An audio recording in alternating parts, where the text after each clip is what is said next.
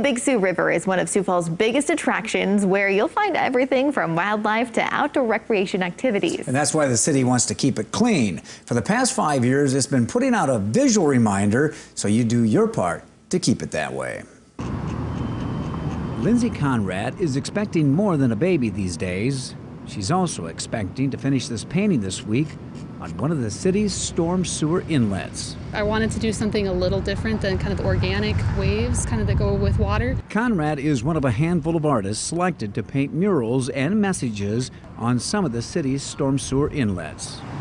If you walk around downtown, you'll notice some already done. Others are still here from previous years.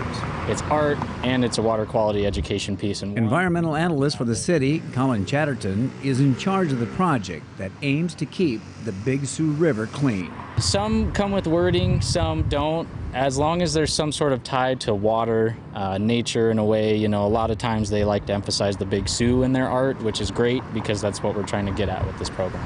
Because what goes in here ultimately ends up in the Big Sioux River. It's all about the pollution, you know, the water quality of the Big Sioux. You know, if we can keep the cigarette butts out and the pop bottles and the garbage from going down those storm drain inlets, it just keeps the river cleaner, helps with the wildlife, the ecology, the cleanliness for people that are recreating in it. With the heat and humidity this week, it hasn't been easy. And being 8.5 months pregnant and bending over, and it's been really fun though, so I've enjoyed it. Delivering a positive message that helps paint a better future for the Big Sioux River.